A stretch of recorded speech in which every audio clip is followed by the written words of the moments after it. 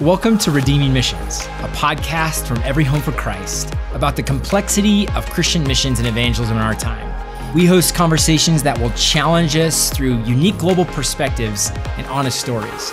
Redeeming Missions is a podcast for ministry leaders, passionate evangelists, and the rest of us who might be a little bit more cautious or even disenchanted with the topic. Together, we're on a journey to find the heart of what it means to carry Christ to our world. I'm your host, Tanner Peak, and I'm so glad you're joining me today.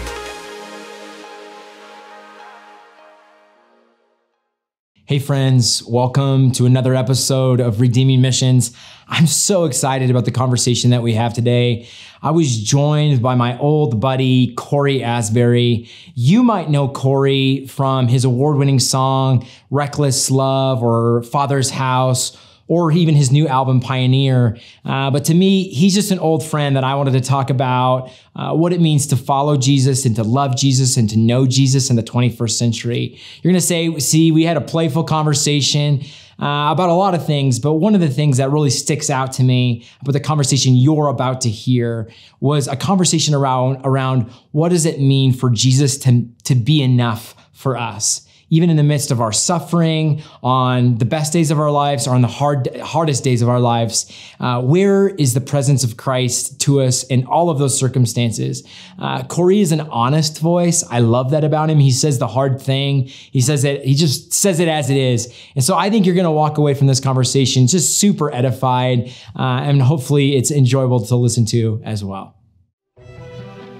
Redeeming Missions is brought to you by Every Home for Christ, a global network of local catalysts, inspiring and empowering the church to carry Christ to everyone, everywhere, in every generation.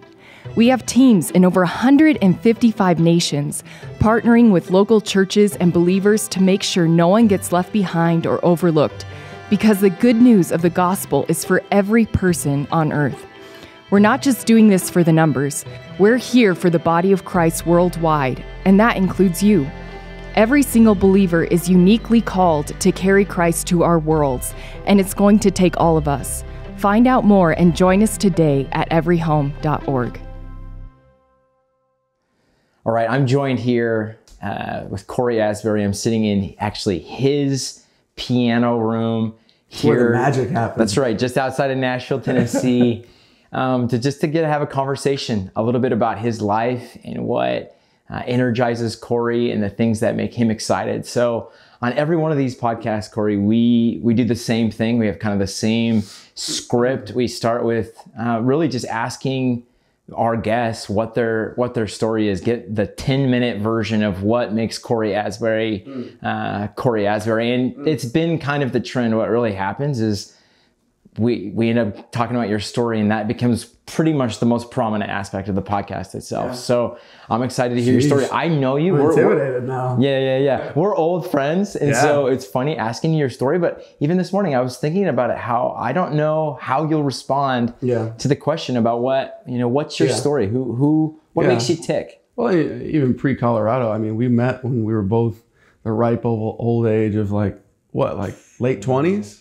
Maybe early 30s? Early 20s. Early 20s. If you go all the way back to Kansas City, I mean, you go... That's true. Probably young. It's true. So there's a lot before that, and I grew up in the church, basically. My parents got saved when I was 5 years old. And to me, Christianity as a kid, it was just a list of rules. It was a list of do's and don'ts, That's the way that I understood it. I understood we went to church on Sunday, and then the rest of the week was kind of a free-for-all. You just did whatever.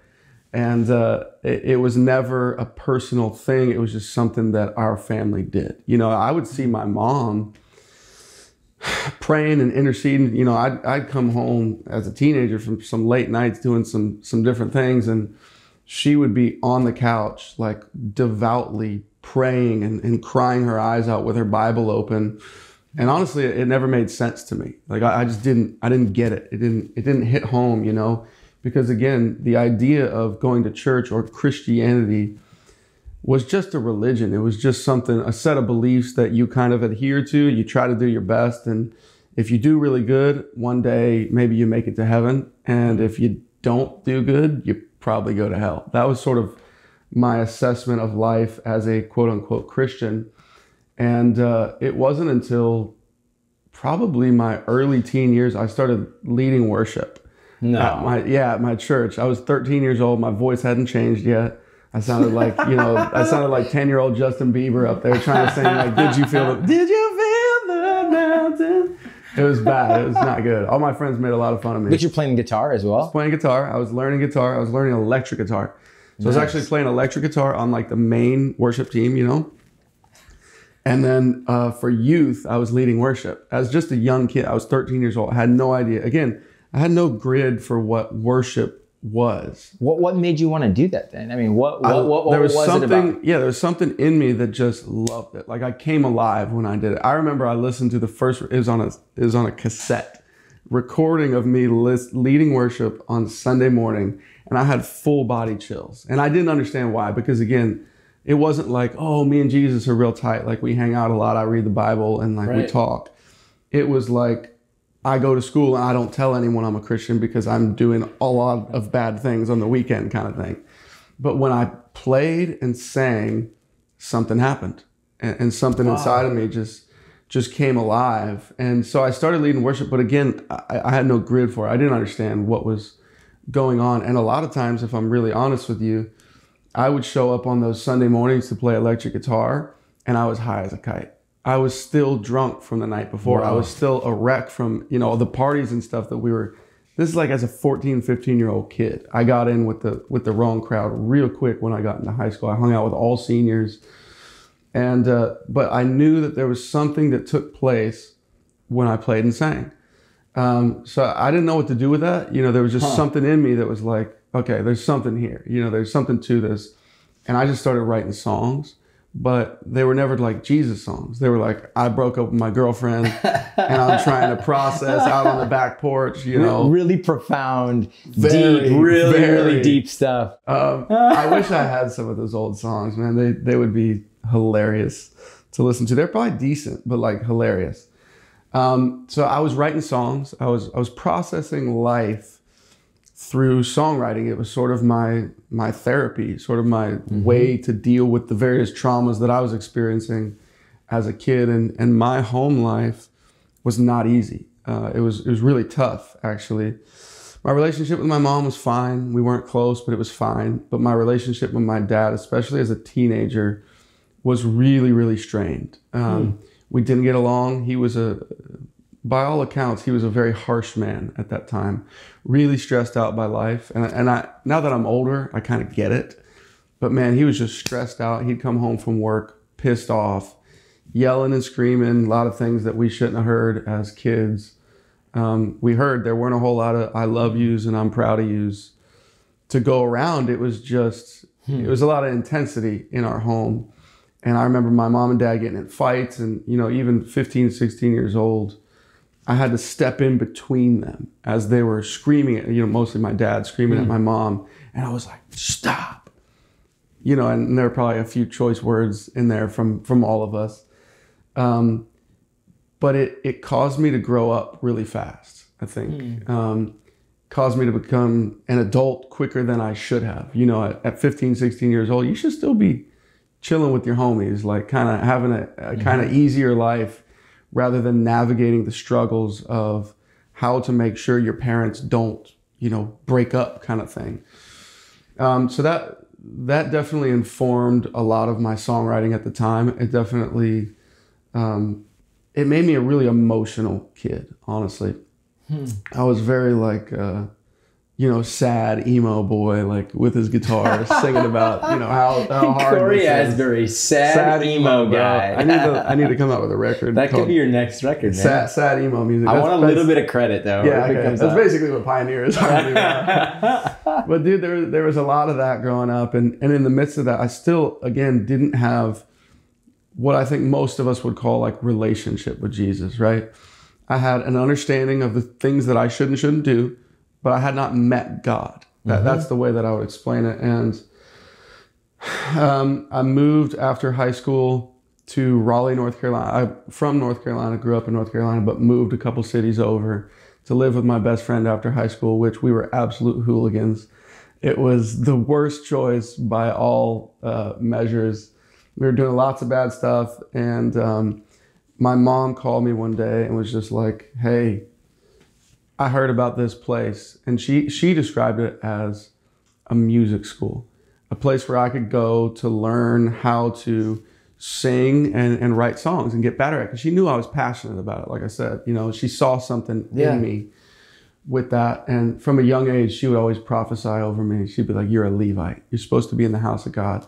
Wow. So she tells me about this place where I can grow as a musician and a singer.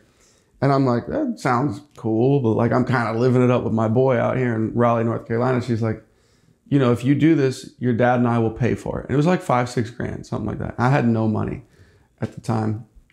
And she's like, at least apply, you know. So I went online and I did the application thing. And much to my surprise, they called back about a month later and were like, hey, you're in the program. And I was like, oh, like, I'm kind of scared. Like, I don't want to go. What have I done? Yeah, like, what have I got myself into? I did this kind of to appease my mom and dad to say, hey, you know, I'll try to get my life together, but I'm not really going to. And end up going out there. I don't have my license because I've gotten too many speeding tickets. Again, like I was not a good kid. Too many speeding tickets and too many accidents, and they revoked my license. So I don't have a license. You didn't even have a driver's license? No, I didn't have a driver's license. My car got impounded. And so my mom had to drive me from North Carolina to Kansas City. That's where this quote unquote music school was. And we went out there, and I quickly realized this was not a music school. You know, like you were there. A little bait and switch, not a music school. Major bait and switch. Got there, and it's like a full-on prayer room, you know, like, and for those of you who don't know what a prayer room is like, basically, you go in this room, there's live music, you sit with your Bible open, and you just try to like connect with God for like hours and hours. And that was very foreign to me. I hated this. And the first day we went, they called it the Day of Consecration, which is a very scary term. Terrifying. I know, I didn't like it. We get in there, and it's literally 10 hours straight the first day. No food, no water, you're fasting. And you got your Bible open. And I was like, dude, I'm gonna kill myself. Like straight up, I'm done. Like this is, You're like, I cannot do this. Yeah, I gotta find a way out. You know, I can't do this. And I knew I was in for a really tough time because again, I didn't have a way to leave. I didn't have a license. I didn't have a car. So I was like, oh God, I didn't know this for your story. What am I gonna do? You know? And I hated it for the first 3 months. Just absolutely hated this place because it wasn't what I thought. You know?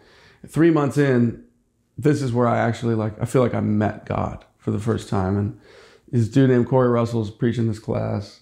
He called it Burn Class. It's basically where he comes in and just goes off with everything that's on his heart.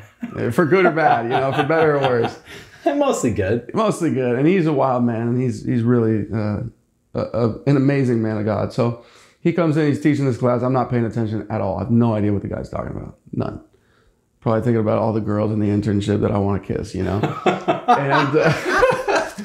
and so he's like preaching his thing, and all of a sudden he just goes, Holy Spirit, we welcome you. And I kind of just perked up. I was like, okay, cool. Felt something shift in the room.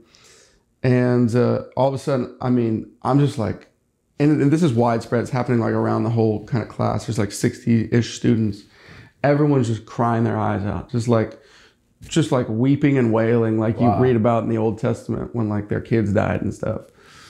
And it was super intense because I'd not really experienced the presence of God really before that. Like I said, I've been to church, but I've not felt it. So boom, we're in it. I'm crying my eyes out. I don't know why. I don't know what's going on. I'm like, bro. I start kind of trying to talk to God, like, what's happening? What is going on? I don't know what I'm feeling.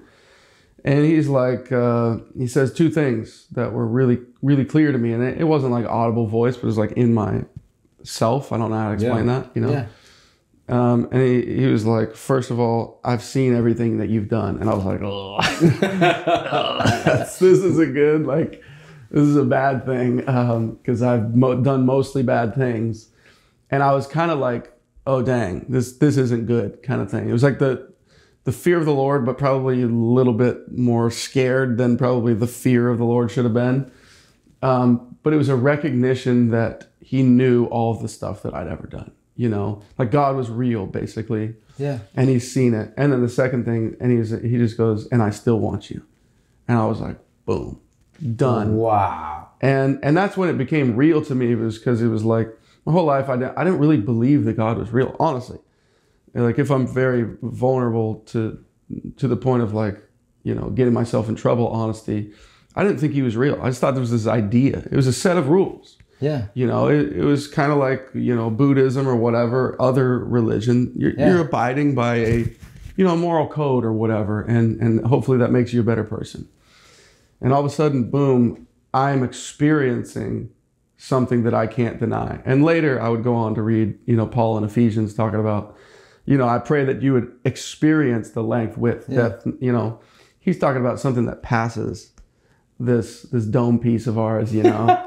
He's talking about something that you feel. And I felt it for the first time. And I was like, dang, you know all the bad stuff that I did, and you still like me? Like you still want me around? That's a crazy thought. And that began to change my life. And I fell in love with worship from that place.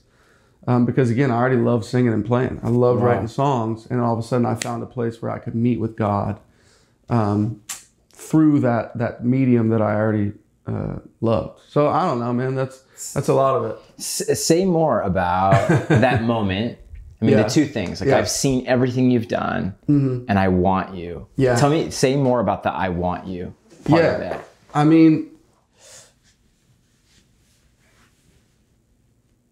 if I'm looking at someone, if I'm God and I'm looking down at humans and I see all the dumb stuff that they're doing, I'm like, I'm sending another flood. Right. That's me. Like that's my humanity. That's the Cory Asbury God. Like the Bible ends in whatever verse the flood happens, you know? That's my version. And then I look at a God who's perfect, holy, all these things that I learned growing up. And he looks at me, how incredibly stupid I am. Like I knew what my life was. Right. Like I was well acquainted with what I was doing on an in and out regular basis. And he goes, hey, bud, I get it. And I still want you close to me. That doesn't throw me off. I'm not worried about it. I'm not scared by it. I'm not intimidated by how much of a quote unquote failure you are. I still like you. And it's even more than love. Like it's kind of like when you're a parent, you gotta love your kid. Right. Right? Like sometimes I don't like my kid though, to be really honest with you. I'm like, oh, you're annoying the crap out of me kind of thing. But God looks at us and our little weird little things that we do and idiosyncrasies and the things that kind of make us us. And he goes, no, I like you. I like what I made and I want you to be near me. That for me was like, that's all I needed. You know, because I'd felt rejection my whole life. I felt like my dad was always pissed off at me. Yeah. I was not big enough, fast enough, strong enough, good enough, smart enough, whatever enough you can think of. I wasn't enough for my own dad, you know. And so I looked at God and I was like, he must feel the same. You know, he must be annoyed with me just like my dad is, you know. I'm not cool enough, I'm not this enough. And the Father's like, hey, I'm not like that. Like, you're big enough, you're strong enough, you're fast enough, you're smart enough, you're whatever enough. And I made you and I like you and I want you to be close.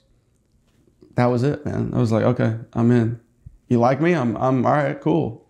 Let's do it. I think for so many people, our salvation or our walk with Jesus is really that simple. Yeah. I think there's all the complexities of theology. I mean, you could understand systematic theology. You could understand Paul, the New Testament. You can know the Synoptic Gospels. I mean, you can know it all. You could have all this knowledge. Yeah. But for so many people, myself included, that there's a moment where we realize that he wants me. Yeah. And I mean, I think it's so profound, even in light of how you told your story and about growing up too quickly and just the way that your adolescence played out, especially with your parents or with your dad specifically. I mean, that message, I want you, I see everything that you've done and I want you, that's incredibly profound. Yeah. I think for most people, 8 billion people on the planet today, that's all anyone needs to hear. That's the fundamental message is I want you, or I see you and I want you. Yeah. I think it's so profound. Yeah.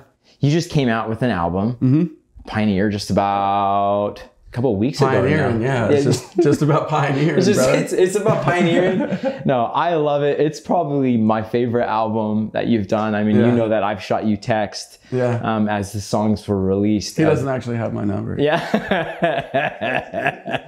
Yeah, you're right. I text you numerous times over the course, the last month or two as the songs had come out. And there were numerous songs on this album that, for me personally, up early in the morning, spending my time by myself for the Lord. And there were multiple songs in this album that I would find myself just weeping and crying. And I think what I love about this album, to me personally, I'm using my own, this is my own little moment to endorse, I think, the music that you're building. I love the honesty. Yeah. I love that about you, just genuinely.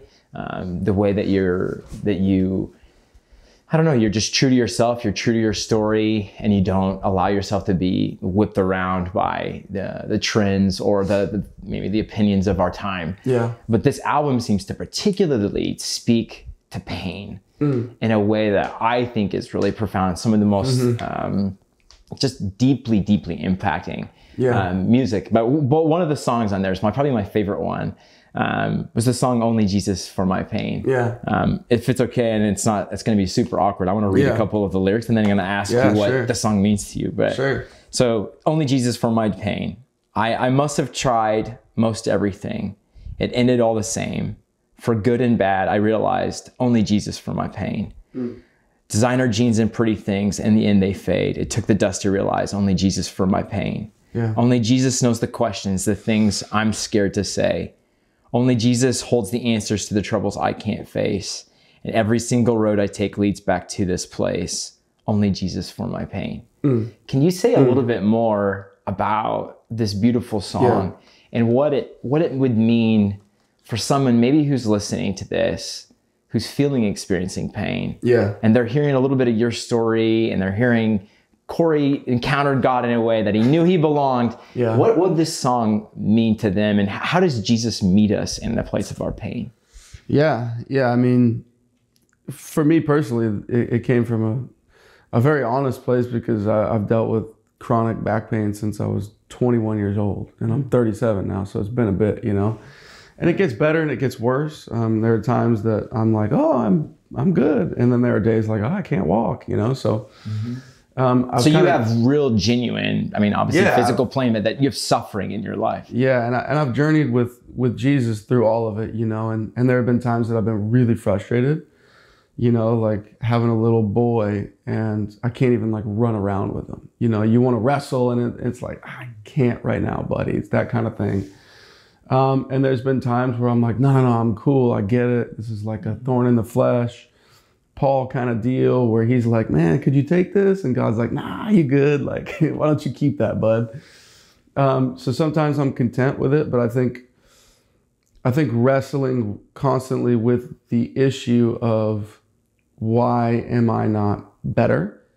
And those whys, they come up a lot, because you want to understand, hey, is this good for me? Like, is this helpful? Like, explain this to me, God. Like, why is this still happening? And I think the ultimate conclusion for me, which came kind of in this song, and I'm sure I'll still waffle and wrestle and, deal with thoughts that are uncertain concerning it. So I don't necessarily mean ultimate as in I've settled the issue and I'm perfectly holy now. I mean, like, I came to a real kind of revelatory conclusion that Jesus was speaking to me through a very specific instance that I won't get into right now, but whether I'm healed on this side of time or not, the answer still is only Jesus for my pain. And if I'm not, the answer is I'm with him in the garden.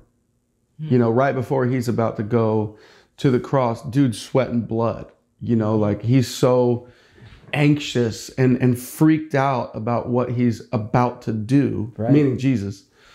And I can find myself, I can picture myself, obviously it's not quite as glorious as he was about to do, but I can picture myself with him in that moment going, I hate this, this sucks. If there's any way to take this, please. And then the Father's like, nah, like this is yours to do right now. And I could find myself there, and there's solace in that. Like, only Jesus for my pain, whether it gets better or not. And if it does get healed, and I miraculously just can never experience pain again, and I can run fully and do all the things that I want to do, then only Jesus for my pain. It had nothing to do with anything else. But my wife actually dealt with like really intense anxiety for a little season there. And I've never experienced that. Like, I would say the way that I experience like anxiety is in my body. So like if I'm stressed out, it's manifesting in my body. My mind is clear. But with my wife, her mind was really sort of troubled with anxious thoughts. And I had this moment with God where I was experiencing intense anxiety for the first time ever because of something that I tried to heal my pain. And I understood my wife for the first time. And I was like, oh, you know how we feel. Like, Jesus is the high priest, right? Like, he knows how we feel. He's experienced it before. He gets it. He can sympathize. I don't know, man. I think whether we get fixed on this side or not, the answer is still Jesus. He's with us in the middle of it. And he wants to be with us in the middle of the pain. He wants us to invite us into the middle of the more difficult parts of the story. And that's an answer in and of itself. It might not be the answer that we want, but he's right there with us and he's walking with us in it. So I hear you saying, your answer is so beautiful. Thanks. Thank you. I really appreciate that. I hear you saying, though, something really, really profound. And I think it probably would resonate with most people that are listening to this, that there are things in our lives that are just pain. There's suffering and there's pain, and that we don't always get the healing or the breakthrough that we're praying for. Totally. We don't get the job that we wanted. We don't get the diagnosis that we wanted. You were just referencing your wife's, her challenge and her struggle wrestling with anxiety, and even yours to some extent. There's these things in our lives that are just pain, and we struggle. And I think what I hear you saying is that you have a belief that God still meets us in those places, but it's not always the way that we hope it would be, but it's still Jesus. He's still present on the darkest nights of our life. Say a little bit more about what it's meant for you personally, for Jesus to meet you at the darkest nights of your life. Yeah, I think those are the most important times in our faith, our relationship with God. It's easy to be like, oh, life is good, awesome, amazing, thumbs up, everything's happy. I feel like those are the times when we're like, I don't really need God, it's all good. And the difficult times in my life personally, I don't know y'all listening or you, Tanner, like, those are the times that I've grown the most. Right. And those are the times that I've matured the most, because I think he allows certain things for us to experience that are actually going to help us, even though it feels like it hurts us. And, I'll probably get labeled a heretic for this, but like Richard Rohr has a book called Everything Belongs. And I wrote a song on Pioneer basically straight out of that book. But the idea is, it's basically Romans 8, where he's talking about he actually works all things for good. Right. If we believed that, James 1, count it all joy when you fall into various trials, knowing that the testing of your faith produces patience. And patience does all this other stuff that he talks about, right? If we bought into that theologically, our lives would be a lot easier, because then we can navigate valleys the same way that we could navigate mountaintops, because we know that God's doing something special and important in our lives, whether it feels good or not. And the truth is, like you said, it doesn't often feel good when you're experiencing a diagnosis that you didn't want, when you're experiencing, maybe it's the loss of a child. Like, there's stuff that happens in life that's really, really difficult. And there's no way to navigate it without going, God, I need you here with me to experience the difficulty of this. Not necessarily to heal me or to fix me, but I need someone here with me to know I'm not alone and someone's walking with me through this. So I think those moments are where we grow the most. Like, I can look at my own life to very specific moments in our marriage, in our kids' lives. Like when we almost lost Lily, our 9-year-old, when we were in Colorado. A number of times she stopped breathing and had to be put on the table. Right. Yeah, that's right. The whole deal. And that brought up so much in my heart. Like it was God's kindness to go, hey, I'm allowing this to happen because you actually have all these fault lines in your heart where you believe that I'm mean, vindictive, angry, spiteful, and I'm doing this to you because you've done something wrong. Right. That's a wrong paradigm. And God's like, I want to root that out. And I'm going to use a difficult situation to do it. And so I went, God, I think you're mean. When Lily almost died. Like, I think you're mean and angry. And I've never really said that before, but that's how I feel. And he was like, okay, thanks for saying that. Now let me show you my goodness in the middle of this thing. And that was that was a massive time. Like the song Reckless Love kind of came from that, where God was just writing some wrong ideas in my heart. And, you know, Tozer is like, the thing that you believe about God is the most important thing about you. Yeah. And I believe that's true. The way that we perceive and experience who God is will literally determine the rest of our outlook on life and our perspective. And if you believe God is good and he has your goodness in kind of the final end game in his eternal mind or heart or whatever, then everything does belong. The good, the bad, the happy, sad, all of it. He uses it. And the truth is, Heartbreak often writes the songs. It's the difficult things in life that we experience that bring forth fruit in our lives. And none of us want to say that because it sucks when you're going through it. Yeah. It's really hard to go, count it all joy. This is amazing. You know, I almost lost my child. Like, it's really difficult. But if we can have that perspective, I think it does. It changes everything and helps us navigate the things that we experience in a better way. I think jumping off what you were saying about Tozer, you know, when he said what we think about ourselves or what we think about God is the most important thing and myself is the most important thing, you know, about me. Yeah. It's going to dictate all of my life. Mm-hmm. This podcast is dedicated to conversations really around the idea of missions. Mm-hmm. And I think just like we're talking about this Tozer quote and we're saying what we think about God has this impact on the way that we are, the way that we navigate the goods, the bads, the ugly, the beautiful. It impacts everything. I would say the same thing when it comes to missions, that our paradigm of God is fundamental to the way that we exhibit Christ to the world around us. And I think we were talking about this just last night, how many times that missions has such a negative connotation to so many people. And in part, what I'm curious about is if some of the pain that people have experienced from missions or some of the confusion that they've experienced around that is coming from these paradigms of God that maybe they don't have room for a God who experiences pain or allows us to experience pain, or there's missionaries or evangelists that don't have room in their hearts or in their lives to come to people where they're actually at, because they have this view of God who's harsh or vindictive. Missions is not, by and large, a popular topic. We were talking about this, joking about this last night. This is not I'm not looking for some kind of big platform by talking about missions and even trying to redeem this concept or broaden the aperture of this concept. But when you think of missions, when Cory Asbury, honest, upfront Cory Asbury thinks of missions, what do you think is the disconnect? What do you think it is that for the average person, when they hear that word, there's this kind of a step back? What do you think is going on with people's perception of mission?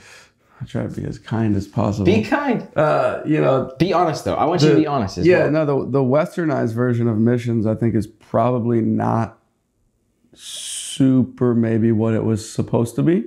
The westernized version of missions to me is like, send your 14-year-old over to the Philippines, and it's basically a glorified vacation essentially. And the beauty of that is oftentimes, as was my experience when I went over there, I actually encountered God in a way that I needed to. I probably didn't do great work for the country of the Philippines, But it was important for me, self-discovery and self-expression and sort of meeting God in that way and realizing I'm not the only person on the face of this planet. Yeah. You know, that was helpful. But I think we've reduced it to that in a lot of ways, to sort of a glorified vacation or a little trip that our teenagers take and we send them from our churches. And you know, it's kind of annoying also because all those kids are always asking for money. They're like, hey, I need, you know, $5,000 to go over to the Philippines. Can you blah, blah, blah. And it's almost like when the solicitor's knocking on your door talking about like, hey, do you want to buy these Girl Scout cookies? Right. And the truth is you don't want to, but you feel bad for them because, you know, they need to raise money for the Girl Scouts. And you're like, all right, here's $5. Give me the friggin' Thin Mints, you know? Overpriced Thin Mints.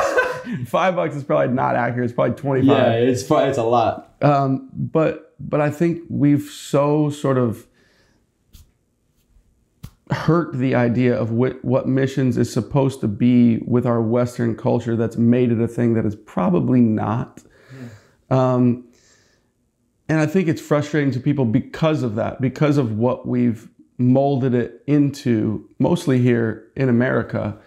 People have a bad taste in their mouth, I think, because of that. But when you see how beautiful it can be and some of the stories that come from it, you're like, oh, wait, there's value in this. And there's something really special that takes place. And I think of the scripture, you know, it talks about the angels rejoicing in heaven. There's a party in heaven when one person comes into the kingdom. Like, that's pretty, you know, descriptive language to show how exciting it is to Jesus when someone actually walks into the kingdom and someone accepts Jesus. Like, there's something pretty special to that. So I don't know how we restore sort of the glory that should be there with missions, but honestly, the way that I think about it, and this is probably not super helpful to, you know, EHC's point, but I'm like, dude, my neighbors. Yeah. Like I have to be missional with my neighbors, and that often looks like first just loving them, showing them kindness. Not being a jerk when I see them on the street and putting my head down and, you know, I don't want to talk to you kind of thing, but engaging in conversation. Hey, how are you? How's your life? What do you do? Like, how are your kids? Yeah. You know, and all of a sudden, a couple months down the road, you're able to have meaningful conversations with that person because you simply showed them kindness. To me, like that's actually really important. And that's the way I try to live my life. When go to 7-Eleven and I get gas. You know, I try to walk into the place, look that person who's working the cash register in the eyes, acknowledge them as a human being, give them dignity. That's so good. Show kindness. You know, maybe even a quick, how are you doing, man? You good? And they might be like, yeah. But they're like, wait a sec, someone gave a crap about me today? And I think if we could take that approach, maybe to the nations. I don't know what that looks like necessarily, but it's very not me focused. It's very not about me finding gratification or me going on some cool little vacation over to like the Maldives or however you say that. How do you say it? Maldives, sorry. Close, man. I'm bad at geography. Yeah, you know, whatever. I'm surprised you even knew that country. Yeah, no, I know well done. I know it. You know, but it's not about me when I go there. It's about these people who do need to hear the beauty and the love of Jesus. Just like I talked about earlier. They need to know that God wants them, and then they can belong in this story. And, you know, I think that's part of what's cool about the way that you're doing it, at least the way you're explaining it to me last night. Like, we got people on the ground in these countries that care about their people. Yeah. That care about the people that wear the same color skin as them, that believe the same things as them, and they want them to know the love of Jesus. There's no selfishness in that. There's no, you know, sort of being wrapped up in how cool I can appear when I go and do this thing or I speak at this thing. Yeah. It's not about that. It's just about, hey, this is a people group that I love because I come from it, and I want them to experience what I've experienced. That's the way that I feel when I walk down the road. Yeah. These are the people that live in Nashville, Tennessee, that I would love for them to know how I feel. Yeah. How I've experienced God. So I don't know, man. Like, that's a long-winded answer, but no, I think you've described so many things so beautifully. I think sometimes we've made missions so grandiose. It's like we've made it so complex and so big that I've got to go to the Philippines. You know, I've got to go raise money for it. I've got to... Or like the 40, what do we call it? The 30-10, the 40-10 window? 10-40 window. Yeah, I can only go to the 10-40 window. I've got to go to these different people. And there's probably a place for all of that. We were joking last night. I actually, my own life, I was saved on a mission trip. And it sounds like you've been impacted on them as well. So it's not to be negative about that. No. But maybe the negative byproduct, though, of this kind of grandiose view of missions is that sometimes we've made it so inaccessible and so weird to the average person. What you just described when you said, hey, I just want to go, you know, I have the same color skin, or I live in the same zip code, you know, we have the same weather, and I just want to go out and show love to people wherever they're at, whatever they're like. And I want to do it through my character and through my words, through the giving of my attention. When you talk like that, I mean, I think you're getting back to the heart, the core of really what missions is all about. It's giving the gift of the presence of Christ to those around us. I mean, we were having a conversation about where Jesus meets us in our pain. And one of my big takeaways from this conversation and just from your words is that Jesus meets us with his presence in the midst of our pain. Missions is just turning that around and saying, we're going to give our presence in the way that Christ gives his presence to us, to people and to the world in the midst of their pain. And that's so profound. That's such a profound understanding of missions, and so much more accessible to the everyday person. You don't realize, like, just on that point of pain, I think we often don't realize how much people are dealing with on a daily basis. And a simple, how are you? And maybe it progresses to a, dude, you mind if I just encourage you and pray for you a sec? Most people are wrecked by that. That simple expression, it's not that grandiose, like you said. It's not that big. Complex. It's not produced. There's no smoke and mirrors to it. You don't need to be training to go do this. No, bro. It's so interesting because people are so broken. It's the truth that as soon as you show a sliver of care and concern for who they are and what they're dealing with and where they come from, it's like they crack wide open and they're like, oh my gosh. Like, dang, wait a sec. You like care enough to say a 20-second prayer for me? Like, who are you? You know, that to me does so much more than, and I'm not dogging on like big conferences or anything like that. Like I dig big conferences. I've done them for years and I think great impact takes place. But man, it's something so special to when a broken person meets the kindness of Jesus through the simplicity of just an act of service. Bro, how are you, man? You good? You know? And all of a sudden, boom, they're wide open and you're like, wait a sec. God wanted to speak into this person's life. Like I felt so weak and I felt so, you know, insignificant going up to this person to talk to them. And I felt insecure and all these things. And people are so broken and so waiting for that moment, whether they're here or the Maldives. Is that right? Maldives? Yeah, Maldives. You know, they're the same people. That's right. We need Jesus. What about, okay, so we've been talking about pain. We've been talking about missions. I know you spent a lot of your the last years, you've spent on tours, on stages, playing music, trying to bring Christ to people where they're at through your music, your honest, I think good self-reflective music. If you had a single life message, you know, a through line in your story that you could give to people, do you know what that would be? Yeah, I think it's what we've been talking about. It's kindness. I always say, like, to my family, at least, a legacy of kindness. That, you know, my family sees me at my worst. My family sees me when I'm screaming and yelling over spilled milk, you know. Yeah. But what I grew up with was such anger at times and such vitriol from my own parents, from my own dad. And I looked at that and I processed with God and really talked to Jesus about it and was like, I would love to leave a legacy that was different than that. You know, I would love to show my kids what gentleness looks like, because I didn't really experience that as a kid. And, you know, when I was younger, I was really working through a lot of that and trying to do the hard work in my heart and my spirit to be able to walk in those things that I'm talking about. And I can recall, like, literally the phrase, like, don't cry over spilled milk. Gabriel would, like, be trying to pour some cereal and spill it, and I'd be like, how could you?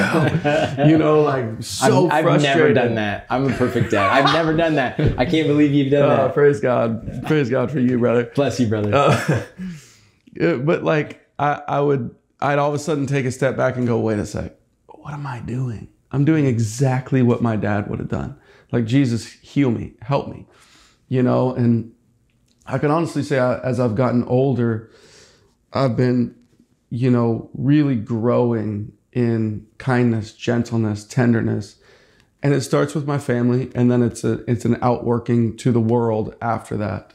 But that would be, you know, the catchphrase or the motto, like, just the kindness of Jesus. Yeah. A legacy of kindness to my family and hopefully to people that I work with. Like, we did a music video 2 days ago, and I think a lot of people on set expected me to come on and be just a total jerk. Yeah. You know, because that's often the perception of quote unquote like cool people, or like an artist, or like a singer or something. They expect them to come on set and wreak havoc and yell at people and be mad. And I wanted to come on set and be like, you guys are doing amazing. Yeah. And encourage the actor, and bro, like, you're so in this, man. Thank you for doing this. And I think that type of thing has such an impact on people that I could never know what that did. And maybe it didn't do anything down the road, but I'm committed to live my life in a way that honors people and gives dignity to people. Because I look at the life of Jesus and I'm like, he was amazing. You know, like, he walked with these people on earth that were absolute idiots like me. You know, whether it's the woman caught in adultery, and I'm sure there was also a man caught in adultery there too, but we don't talk about him for whatever reason. We can get into that later. Yeah, different podcast. Yeah, it's weird. You know, we're talking about the tax collectors. We're talking about the sinners. We're talking about the folks that were unclean, you know, the lepers. And Jesus would walk right up to them. And, you know, I imagine, like, hey, how are you? I see you. You know, and I think that's, you know, that's what life is about. And a lot of folks want to have their big stages and their numbers and their streams if you're a musician, or, you know, their sales if they're a whatever, I don't know. And I'm like, man, I don't think that's gonna matter, you know? And I think we understand that, and it's hard to live that. So yeah, just hopefully being nice to people in the name of Jesus, and it changing folks' perceptions of who Christians are and who believers are, and hopefully, you know, who I am as well. Just showing kindness and let God do something with it. It's so good. This is my last. I have one final question for you. This is a softball over the plate, so I think it's going to be easy. It's been probably a year now, or maybe even a little bit more. I was walking through a checkout counter, and I saw this magazine of Mother Teresa, and it was like a Time, one of those special edition versions, you know, of Time, and it was on Mother Teresa. I have no clue. I'm so impulsive just generally, but I have no clue. I just grabbed it, threw it on the, and with the rest of my groceries. And bought it. And the next morning was up early in my quiet time with God and reading about the life of this beautiful saint, you know, that has given so much to so many people and to the marginalized. And but there was a term that she used to describe what she did and the way that she felt like she was her mission, her personal mission that God had given her personal calling. And she utilized the language of carrying Christ, that she felt like her call was to carry Christ to the marginalized or to those on the outskirts of society. But what really has come with me, or has really stuck deeply with me, is this idea to carry Christ. In fact, at Every Home for Christ, we're using this language everywhere because it has such a vivid imagery around the idea of carrying Christ. Yeah. What does carrying Christ mean to you? For Cory Asbury today in 2023, when I say that term, what comes to your mind? Yeah, I mean, it's a lot of the practicals that we've talked about, just very practically being actually nice to people and not hateful, which should go without saying, but for some reason in our day and age in Christianity, it doesn't. I think musically, it's helping people feel understood because, again, like we talked about earlier, like he is the great high priest is what Scripture calls him, and says he can sympathize with the things that we experience. And I think we're all looking for a place to feel understood. We're all looking for a place to belong, feel like we actually, are part of something. And so in writing music, I want to carry the heart of Jesus in every lyric that says, you're loved, you're seen, you're appreciated, you're human and flawed and broken and all of those things that come with being human that you and I have experienced and every listener has experienced.